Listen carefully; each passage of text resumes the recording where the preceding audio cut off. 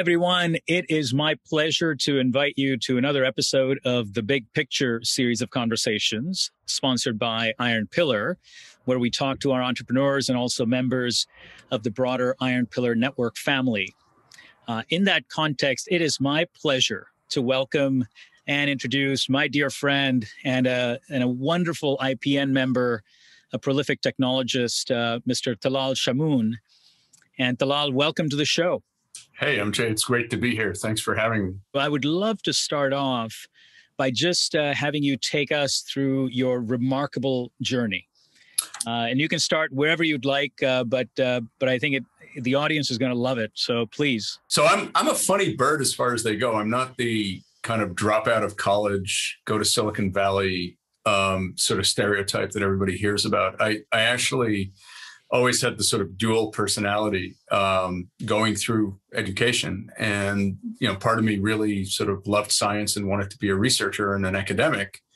But the other part of me was, somebody who loved to build things and make things. And so I wanted to start my own company and be an entrepreneur. So, being someone who always likes to have their cake and eat it, what I realized was, well, if I stay in the academic system, I get a PhD and become a researcher, maybe I can get an academic position, a professorship at a really good university, in which case, you look at what happened at Stanford and all these great schools where, people teach, they do research, they have ideas, they make companies. Next thing you know, you get Google.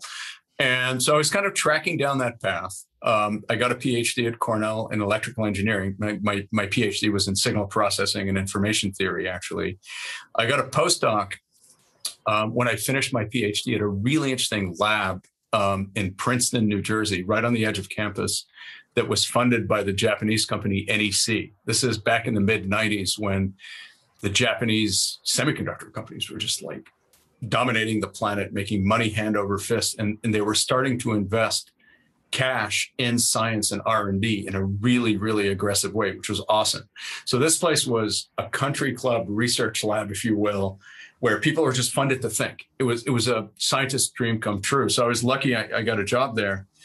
And within a few weeks of signing up, serendipity hit.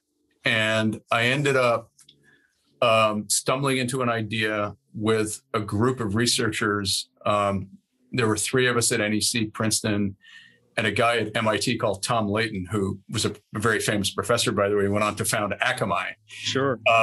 And this was classic science serendipity. I had been thinking through ways of hiding messages inside pictures or sounds or videos, and I had figured out the signal processing.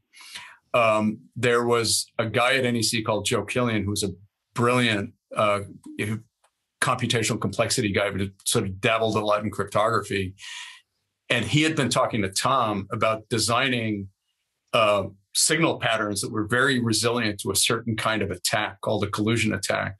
And there's another guy at NEC who was sort of one of the more established image processing folks there called Ingemar Cox, who drew me out and got us all together. And we came out with what became the NEC spread spectrum watermarking algorithm, which is how I ended up in computer security. Two things happened that sort of led me down this path. One was there was this reporter showed up at the lab who was writing, one of these cool science reporters. She was in the New York Times.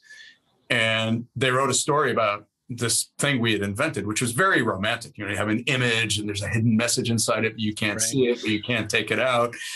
And a few weeks later, the receptionist forwards a phone call to my desk. And it was the old, telephone with a cord on it. And I go, yeah, can I help you? And it was a photographer from Florida, 1996.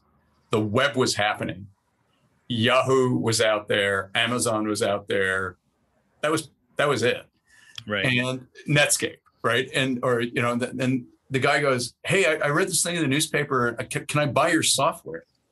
And I go, we don't sell software. What are you talking about? He goes, well, I'm a photographer. I take pictures and I put them on the internet. Can I buy your software to protect my pictures because people steal them?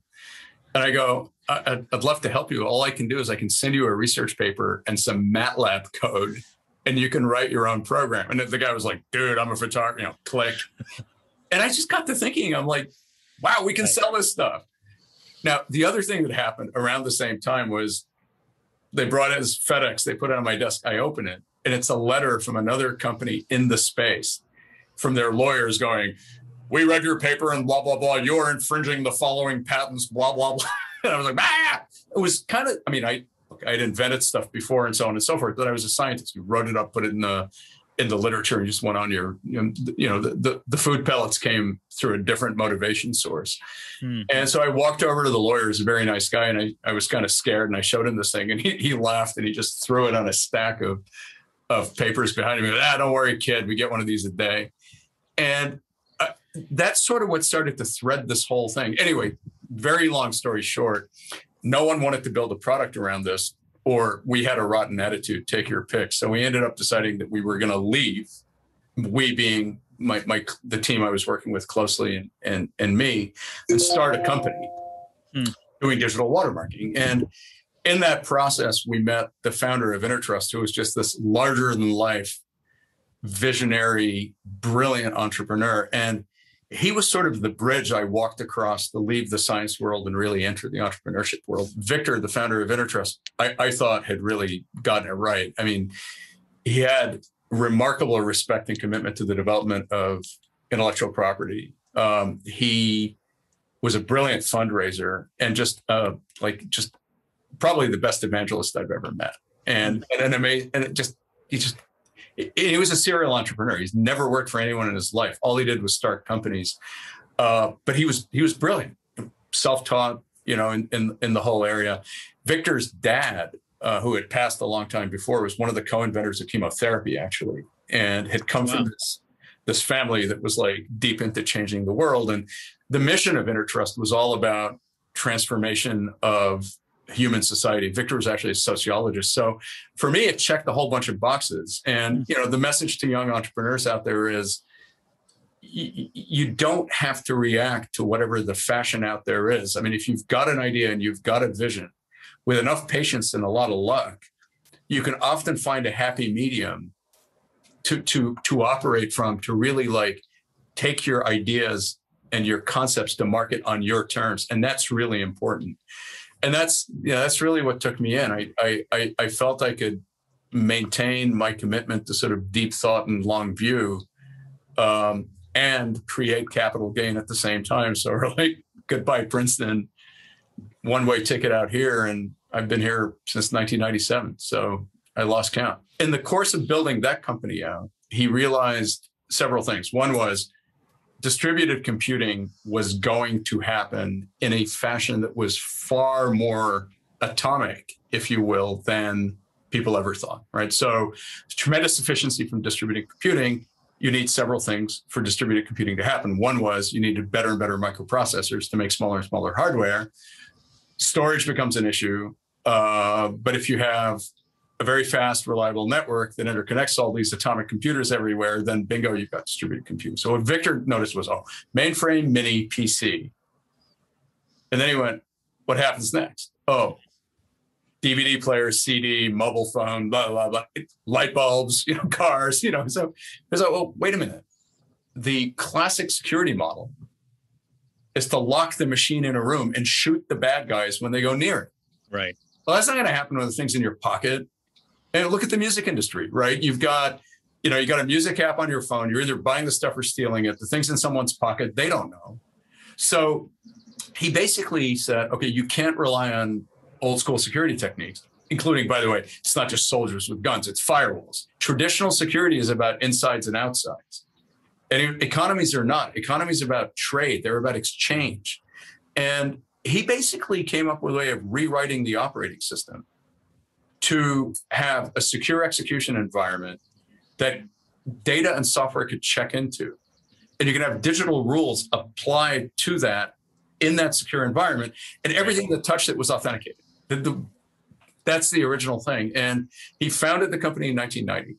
He worked in complete secrecy from 90 to 95, because going back to the entrepreneurs de-risking markets and things like that, he basically realized this is very prophetic and this is going to be very big. That's amazing. By the way, one thing that you just sort of glanced right over, and I think there should be a building named after you at Cornell in Ithaca, is that you have a bachelor's, master's, and a PhD from Cornell. So congrats on that level of sort of intellectual capacity to be both a researcher, by the way, as well as call it a practicing entrepreneur or a business person. Often it's difficult to find both in ample quantity and quality, and I think you have both in abundance. So congrats on all that. One of my heroes is Irwin Jacobs, who's the founder of Qualcomm, and I mean, he happened to be a Cornell undergraduate. I mean, he got his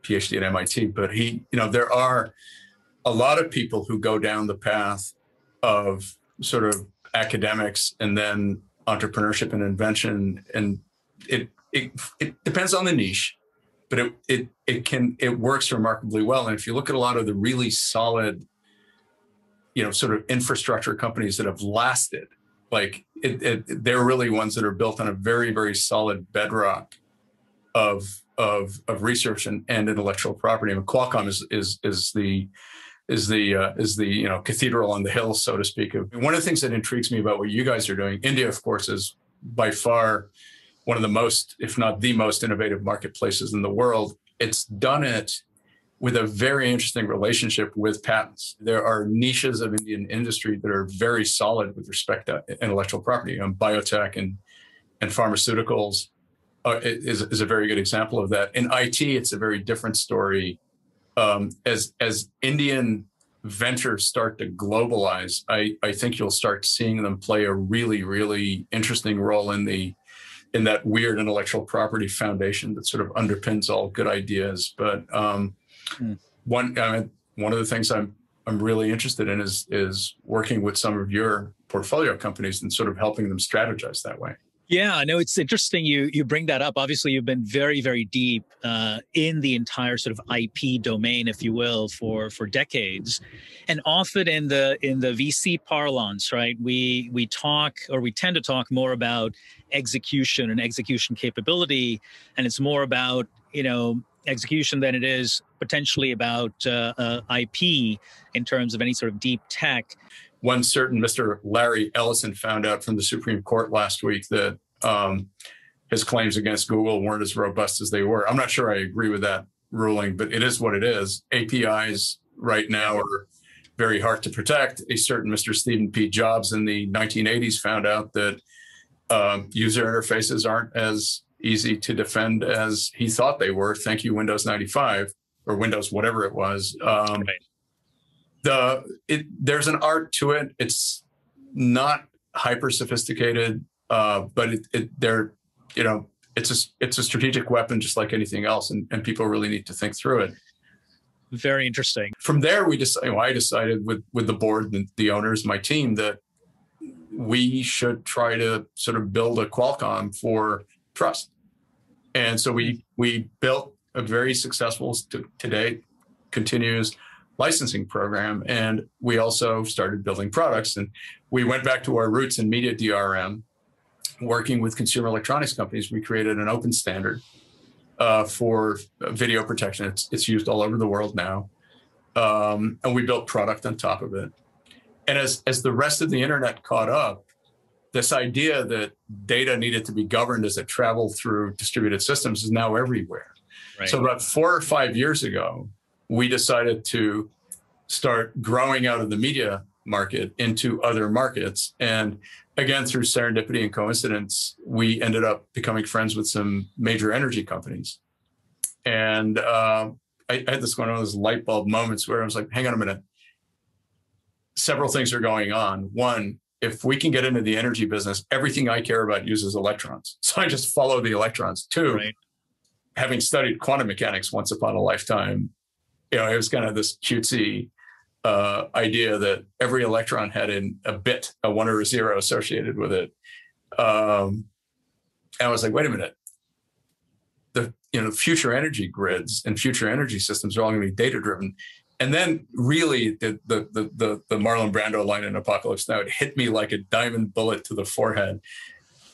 What I saw happening in energy was exactly what happened in music. In music, their entire business was protected by the fact that to steal music, you have to shoplift a CD at Tower Records. Right. What happened? You took the CD, you put it in a computer, you made an MP3, you hung it off your computer with Napster. The entire protection on the value chain went away. MP3, peer-to-peer file sharing, and just broadband. Killed the music business. Now they're reincarnated, thanks to us. Merry Christmas. What's happening in energy? Deregulation, renewable energy, and IoT. Same story. If you and I wanted to start an energy company in 1985, we would have to go down the street, buy some plutonium, go back, build a nuclear reactor, put up some power lines. Not the kind of thing that guys like us can do very easily. Today, I always joke that Tesla is not a car company.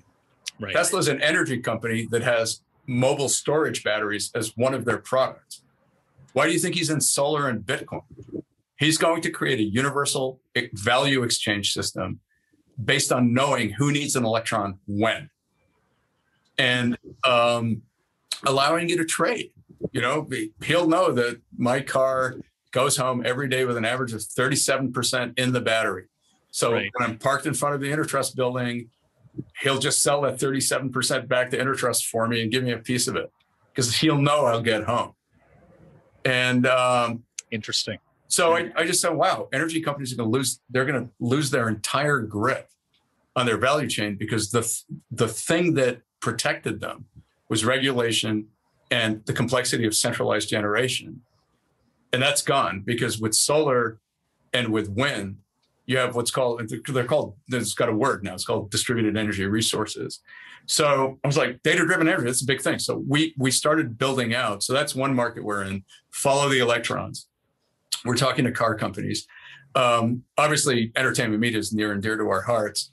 The internet has created additional markets for rights management in the back end. How does an artist know how many times Spotify played their music, or how many times, how many times did Netflix show E.T.? You know, it's like you got to trust Netflix. You know, so good luck trusting the people in between you and your customer, right, or your consumer, right? So it's been this, amazingly enough, it's been the same theme throughout. It's just the theme and the idea was so big in the beginning and so comprehensive. The biggest challenge we've always had is just execution. You know, and like with any innovative company, do too much, pull back, do too little, grow, do too much, pull back. And fortunately, it's been a zigzag that's, the curve keeps going up, with the odd zig and the odd zag. But I mean, people always look at me and go, you've been at the same company for 25 years. What's wrong with you? It's Silicon Valley. And depending on my mood, I've got two answers to that. One is it hasn't been the same company. It's just constantly evolving. The other answer is it's been fun. So why leave? Why do something different? And there's an article in the New York Times in 2003. Steve Lohr wrote a story, and the headline was great. It was "As Silicon Valley reboots, the geeks take over." And it was there were three companies in there: VMware, Intertrust, and I think the third was Tellme, one of the voice IP companies. And I remember telling Steve, and this has sort of stayed with me throughout, the Valley is not about the company. And it's not even about the idea. It's about the team. There's usually a core team with sort of a bigger team that orbits it, like, moons and asteroids, that always sort of stays together. They separate, they come back together, and they reform around ideas. And the most important thing is the matrix of relationships you form and the working relationships you have. And the team is not just your architects and your salespeople and your marketers, it's your investors. I mean, you know this from venture capital. You hook into people and you stay with them. Yeah. And it's not just risk management, it's because there's a chemistry. I mean, venture capital is about chemistry. Absolutely. I mean, one of the things, we tell our entrepreneurs is, you may be able to divorce your spouse. You cannot divorce your venture capitalist or your investors. So choose wisely. But the other side of that coin is once you do find that affinity, that resonance, that true partnership, then, no matter what your next entrepreneurial venture is, you know exactly who to go to. And those same investors keep doubling down. I mean, that sort of has been part of the playbook that has made Silicon Valley, right? Is what you're saying. But In terms of the business model at Intertrust, for example, has that stayed pretty much steady throughout, or have you experimented with different aspects all around IP, but still whether it's licensing or it's products or what have you? Just comment on that if you would. That's a great question. The fuel mix has changed, but the model has mostly been the same. And it's funny when people always talk about IP. There's the famous T-shirt that Vince Cerf used to wear that said "IP on everything." He was talking about Internet Protocol, but we use that term internally for intellectual property. So in the beginning, until our fight with Microsoft, we used to have this policy that we didn't license our patents. And the way I explain patents and sort of the quick and easy way is a patent's like a recipe, right? So you've got two choices when you have a patent. You can either sell the ready-made food based on the recipe and you don't allow anyone to make the food. Yeah. Or you can license the recipe to people and they go home and cook it themselves. And, our original idea was like the Alexander Graham Bell model, which is I have the patent on the telephone and screw you, Thomas Edison. But it was a very elegant approach. What we sold back then we had some software that we licensed, but we sold keys, like cryptographic keys that authenticated programs and people. And so this isn't in the 90s, by the way. Now authentication is a big deal. We were doing it way back when. And the idea was that the license to the key came obviously with the full backing of the intellectual property and rules for good behavior. Let's call it compliance and robustness.